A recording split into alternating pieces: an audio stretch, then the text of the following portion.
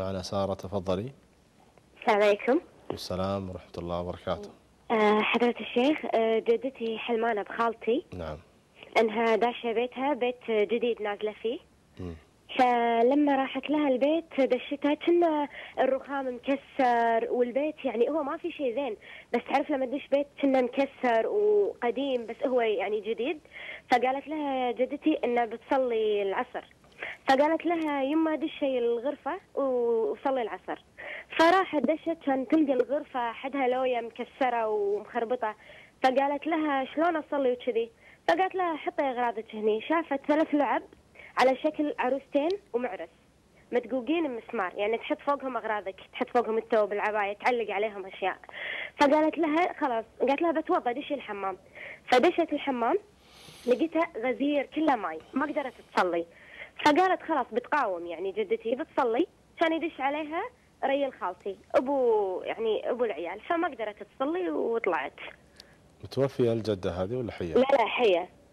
كم عمرها؟ اول السبعينات. طيب خير ان شاء الله. الله يسلمك. حيا ان شاء الله.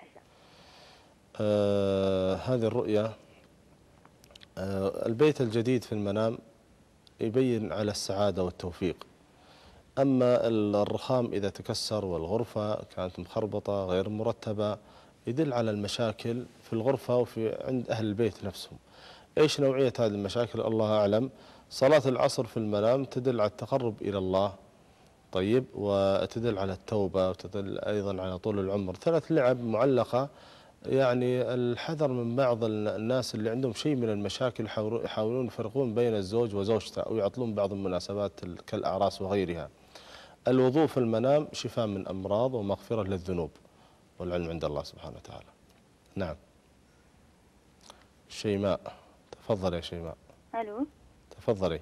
السلام عليكم يا شيخ. السلام ورحمة الله وبركاته. يعطيك العافية. الله يعافيك.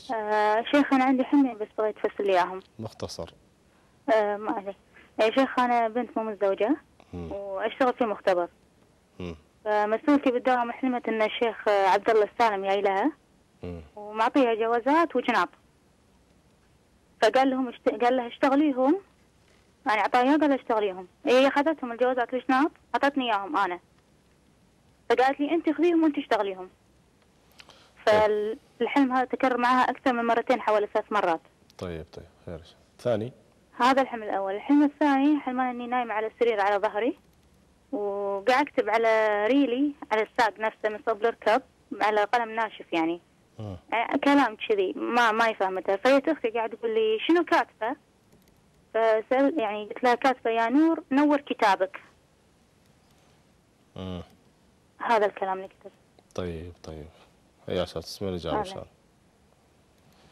الله. طبعا هذه الرؤيا الأولى رؤية الشيخ عبد الله السالم طيب الله سبحانه وتعالى ثراه ورحمه الله. كونه يعطيها شيء من الجوازات، هذا توفيق. الجوازات تفسر بالذرية، تفسر بالمناسبات السعيدة كالسفر وغيره. والشناط في المنام تفسر بالوظائف، تفسر أيضا بالخطاب. الأمر الثاني بالنسبة كونك أنت نايمة على السرير، النوم على السرير يدل على التعب النفسي والبدني. ما أدري أنت قد تكون محسودة يا شيماء، بدليل أنك تكتبين بعض الأشياء على الفخذ. لكن خلاصة الرؤيا الكلام يا نور كتابك، يا نور نور كتابك، ما أدري إيش معنى الكلام، لكن الشاهد يدل على طلب الشفاء، ولعل الله سبحانه وتعالى يكرمك إن شاء الله بالشفاء وزوال الهم، والعلم عند الله. نعم. معنا مسج. نعم.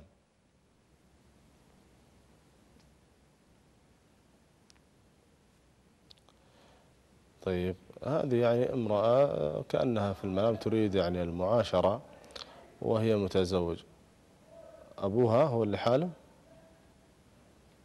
أي هذه امرأة متزوجة رأت في المنام كأن أبيها يعني يجامعها في المنام والعياذ بالله. نقول أن هذا أحلام من الشياطين.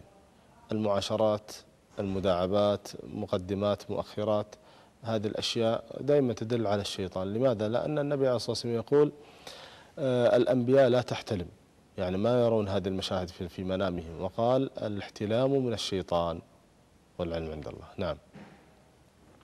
نعم. معنا مسج.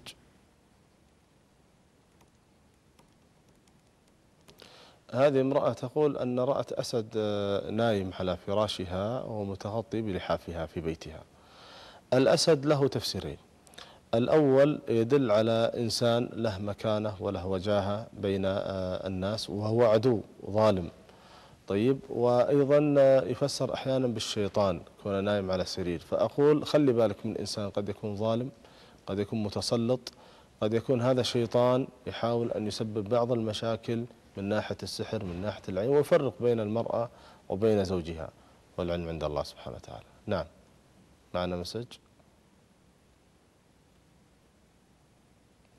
نعم. هذا صاحب مسج يقول قبل